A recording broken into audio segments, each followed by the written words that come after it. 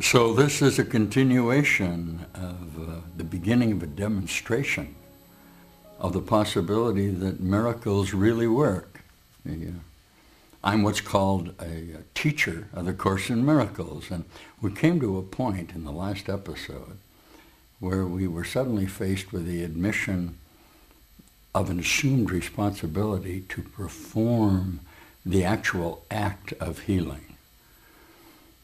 And as a teacher of the Course, I must accept within my own association of this world with the particulars that have given me a self-identity to admit initially to the possibility first that the power of my mind has caused this association in space-time, which what? Demonstrates my body function and guarantees me that somehow, as a body, as an identity, as one with a birth certificate, I'm going to be here and occupy this spatial reference until my inevitable demise occurs. And in the practice of this workbook of A Course in Miracles from our Savior, Jesus Christ, who says very simply, no, I came here to tell you that you are already back in heaven with me. We've accepted the religious philosophy in the fundamental sense where the responsibility for the solution to this problem of apparent sickness and death is ours. And it is impossible if I follow in the idea of a procedure of the relinquishment of the defenses of my apparent spatial correspondence, I will not begin to experience an expansion of my mind, which cannot be somewhere in all of space-time a full accord with your mind, since our initial encounter was to deny the entirety of our source of reality. Somewhere within this apparent continuum of time, we're going to have to look at each other in our separate identities, and this is the process of the teaching, and say very simply to each other, no, I want this resolution of my apparent inability to know who I am or what I'm doing or how I got here. It began with the fundamental admission that there must be an alternative outside of what I thought our relationships with each other were, because obviously our conflictual ideas about our associations with ourselves have resulted in the retention of a body within an arrangement of light form that guaranteed my annihilation. Now, the two preceding lessons, and this lesson is going to be 137, and it's going to say that when I am healed, I am not healed alone. The two preceding lessons, 136, said very simply that my sickness is in a literal sense an active denial of the wholeness that is inevitable in my relationship with God's mind. And 135 that said if I do defend myself within my apparent characterization of separation in relationship with you as a separate entity, all right, I will be in an attack and defense mode that will literally deny me access to the certainty of causation within the temporal arrangement, which is actually my mind. So this is the progression that I hope we have made in a correspondence with what I'm going to attempt to do right now. If you've been following me on this video, if you've practiced the idea that you can train your mind to another association of reality that better defines, a bet in a limited fashion, what you really would like to be in your correspondence with the universe, it has become more and more available to you until it's time for us to look at the certain reality that as you change your mind, the world around you is also changing. And if you'll accept it in its most fundamental sense, without the necessity to justify it within your own conceptual mind, this lesson, the one that we're going to do, the lesson that says, when I am healed, I am not healed alone, is going to take on a very exciting prospect to you within your own mind and in the previous configurations that justified your need not to forgive each other for the apparent chaos of this world. We're going to take just a moment, if we can, and it lasts for 4 minutes and 15 seconds because I timed it.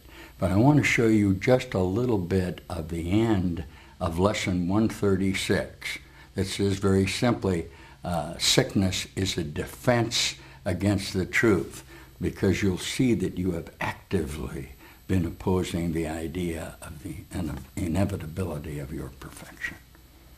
Let's watch it together. Now listen, God knows not of your plans to change his will. The universe remains unheeding of the laws by which you thought to govern it, and heaven has not bowed to hell, nor life to death. You can but choose to think you die, or suffer sickness, or distort the truth in any way. What is created is apart from all of this. Defenses are plans to defeat what cannot be attacked. What is unalterable cannot change, and what is wholly sinless cannot sin. Such is the simple truth. It does not make appeal to might nor triumph. It does not command obedience, nor seek to prove how pitiful and futile your attempts to plan defenses that would alter it. Truth merely wants to give you happiness, for such its purpose is. Perhaps it sighs a little when you throw away its gifts, and yet it knows with perfect certainty that what God wills for you must be received. It is this fact that demonstrates that time is an illusion. For time lets you think what God has given you is not the truth right now as it must be. The thoughts of God are quite apart from time, for time is but another meaningless defense you make against the truth. Yet what he wills is here, and you remain as he created you. Truth has a power far beyond defenses, for no illusions can remain where truth has been allowed to enter, and it comes to any mind that would lay down its arms and cease to play with folly. It is found at any time. Today, if you will choose to practice giving welcome to the truth. Sickness is a defense against the truth. I will accept the truth of what I am and let my mind be wholly healed today. Listen, healing will flash across your open mind as peace and truth arise to take the place of war and vain imaginings. There will be no dark corners sickness can conceal and keep defended from the light of truth.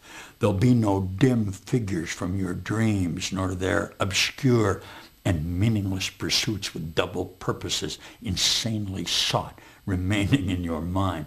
It will be healed of all the sickly wishes that it tried to authorize the body to obey. Now is the body healed, because the source of sickness has been open to relief, and you will recognize that you practiced well by feeling that your body is now becoming whole. If you've been successful, there'll be a sense of joy and happiness that will begin to overcome you.